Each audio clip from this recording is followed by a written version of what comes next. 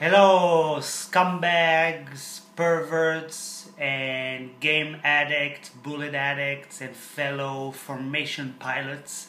This is Ori calling you again. Long time no see. I'm going to be unleashing on y'all two videos. One, I'm going to show you really quick tutorial I actually shot in Japan before I left of the PCB casing, plexiglass casing. I think it's important. First of all, you know, they're old and you might kick them, by mistake drop them. Even scratching them might, scratching the motherboard, might make like a disconnect and easily ruin your PCB. Also, I think it looks nice. It comes nicely together. You can put stickers on them and be able to recognize your PCBs in case you have many.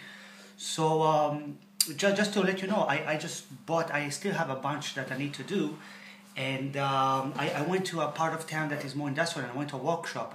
In Japan, what I did is I bought in an art shop, I bought the plexiglass casing, which was not that expensive, but a little bit expensive.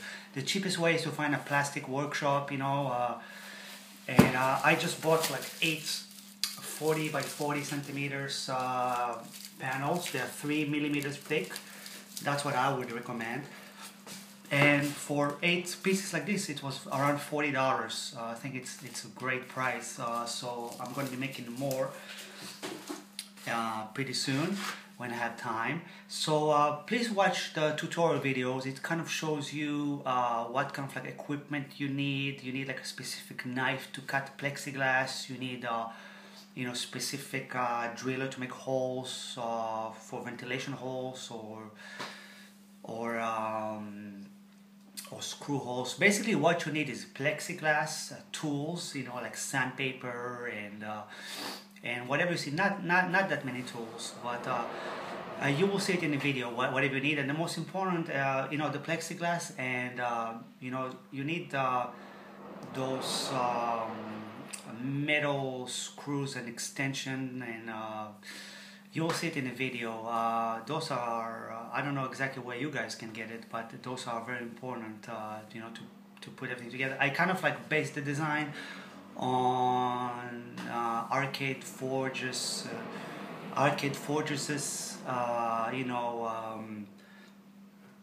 Sink Strike, or the scaler that they made nice plexiglass casing. So pretty much I made the same thing pretty much. I think the laser cut theirs. So this is how you can make it by hand, and keep it cheap and have like a lifelong protection for your PCBs. So please check out the tutorial, and please go for yourself. Thank you very much for my new subscribers. I opened YouTube, I have 190 subscribers. It's awesome. So thank you guys for watching, and I'll catch you on the next video. So the first step would be to I took like a difficult example just to show you. I have double-decked PCB. First thing I do is attach the metal spacers. You're gonna need a hell of a lot of metal spacers and plastic spacers. This is a 320 by 550 millimeters plexiglass panel, which fits most of the PCBs. There's no PCBs bigger than that, really. Most of them would be smaller. So first you place the PCB with the spacers, and to save material you just make a first mark, so you can cut it, initial cutting. And then to guide the knife I use like an older piece of plexiglass. And I'm going to use a special knife for plexiglass. You can find it in art stores. All you do is just ask for a special knife for plexiglass, and it cuts it really easy. Actually, it's great for cutting the 3 millimeter plexiglass. Here you can see I made like a few runs. You don't cut it all the way through. You go like 4, 5, 6 times until you can see it cuts halfway through the thickness, and then all you have to do is bend it, and it will break really easily, just like that.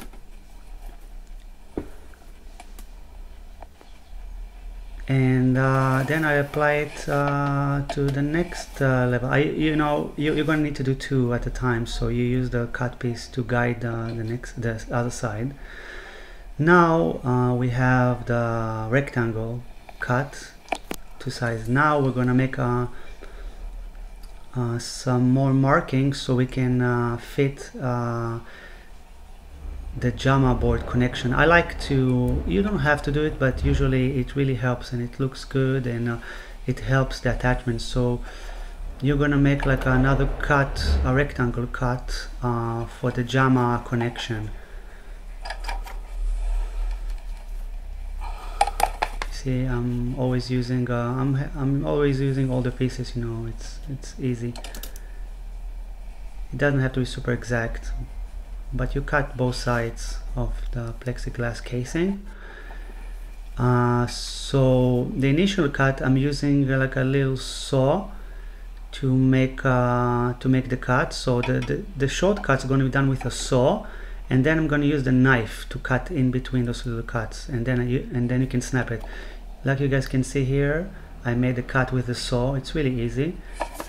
And then you take the knife again. I take again the old plexiglass piece to have a straight line, and I make another cut right here, just like that.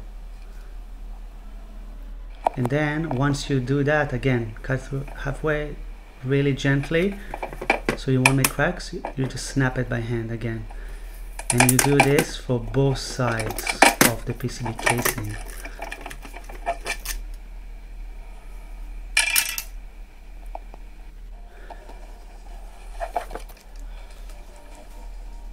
This just shows you, once you make one side, you just use markings for the other side.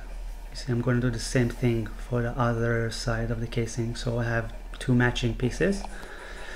Then what I do is I connect them with a good tape, you know, nice and strong to attach both sides. So we're going to cut them both in the same time. You place again the PCB on the plexiglass, and then you need to plan the holes where you're going to do the holes. So you mark around the spacers exactly where the holes are going to be. So you see, this is easy right there. So I have 4 spacers, and I'm going to add 3 more holes. You see, I added 3 holes just to make it stronger. So some holes are based on the spacers, and some of them are based just they're going to be loose. And then it's very important, you take a piece of wood and you attach sandpaper around it so you can sand the angles, all of them. It's very important because this thing can be very sharp, so it looks good, and then it really feels good afterwards once you do it. And it's very easy. It takes 5 minutes to round gently. Again, the 2 sides are attached together, so you're doing everything, you're doing 2 pieces on the same time. Next thing you're going to do is you're going to make like a basic grid. I don't remember what's, I usually do the same grid from all my PCB. Just find whatever grid you want to do, and then you're going to do a whole bunch of markings. You don't want to make the holes too tight together, because if you make them close together, it's gonna render the plexiglass weak. So you need like a sweet spot, you know, a nice distance, so it will still stay strong, but you know, you're going to be able to do the holes. These holes are for ventilation, and it makes the whole assembly lighter. You don't need to do all the sides. All you need to concentrate is the middle, and you can do the holes in the middle. Next step is you take a driller, and once you buy I think this one is 24 or 30 millimeters size. I cannot really remember, but I use that to drill the holes. It's a little bit messy, and that's the finished product. All you have to do is peel the brown area and put the whole assembly together. Thank you for watching. This is a quick look at the finished product. This is Terra Cresta PCB, and just a few points. In this PCB, I didn't need to do a hole for the JAMA, since it has like an adapter connected to it, because Nishibutsu don't use simple JAMA. In this case, for example, this is battle back rate. You can see that I did make, sorry, there's not much of it, but I did make like a hole for the for the JAMA connection.